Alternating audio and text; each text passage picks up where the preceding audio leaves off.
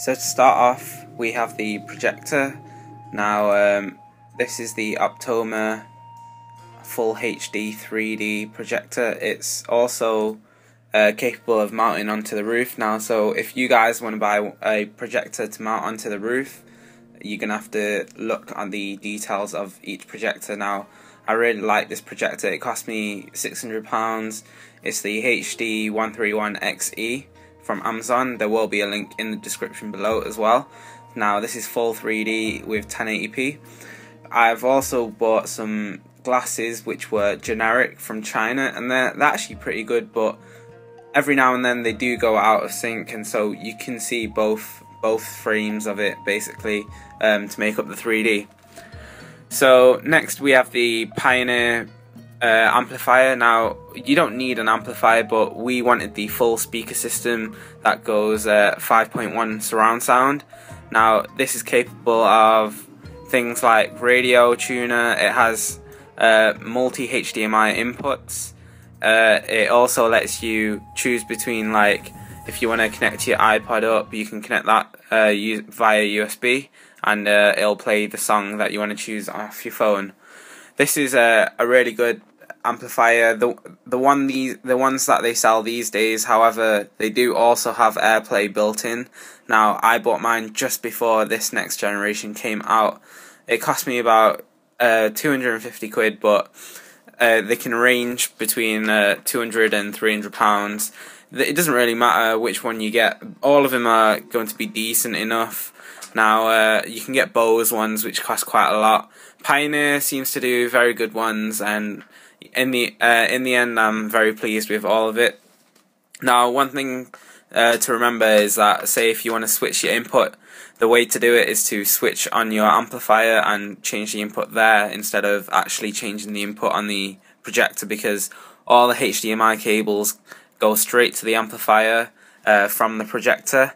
Now, talking about HDMI cables, we also did have to buy 2 or 3 heavy duty 10 meter, 15 meter HDMI cables to run around the room. These are underneath the carpet, so you can't really see them at all, and I fit them in very well. Now, next we have is the Raspberry Pi. This is one of the modes that I use to, say, watch films on. There's also the Skybox, there's also the Xbox 360 as well. Now, all 3 of these are very capable of being enlarged onto a projector screen. Now, I forgot to tell you that my projector screen itself is 120 inch. Now, I'm only getting 115 inch of that because I did my calculations wrong. There's a link in the description below on how to calculate the screen size. So when we first installed the projector, we didn't have any sort of soundproofing or light proofing for the room because it was my living room in the first place, and we didn't really want to spend much on it anyway. Now, the way we cured the light proofing is that we bought these blackout blinds, which cost me about 30-40 quid. Now, we wanted to get the suede ones with the chrome railings, and overall I think the finish of that looks a lot better than the ones without the chrome railings on them.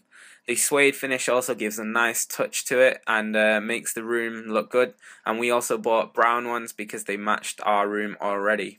So if you guys want to build a cinema room but don't want to sort of like make it into its very own cinema room and into a normal living room, you want to make it, I'd advise you to get blackout blinds, because we had office blinds before, and they basically let in as much light as possible basically, and these blackout blinds block out like 99% of the light, and therefore, say in the daytime, you can still watch your projector without any problems. There's one bad thing about having all these things is that there's a lot of remotes to them. Now, there's one for my electronic screen, which goes up and down. There's one for my projector and one for the amp. Now, if you wanted to minimize the number of remotes, you can get an all-in-one remote. However, they are quite costly. They do range from about £100 upwards. So I didn't really want to get one of them. Now, the screen projector itself, of the screen, is a 4x3 120-inch screen. It cost me £50 from Amazon.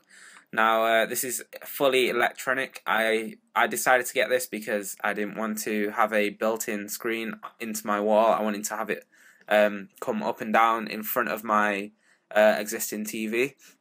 Now this screen works very well. I've had no issues with it at all. The postage came pretty quick actually, and for what you get, I really think it's really worth it to get an electric screen, because you get the remote and you can lift it up and down.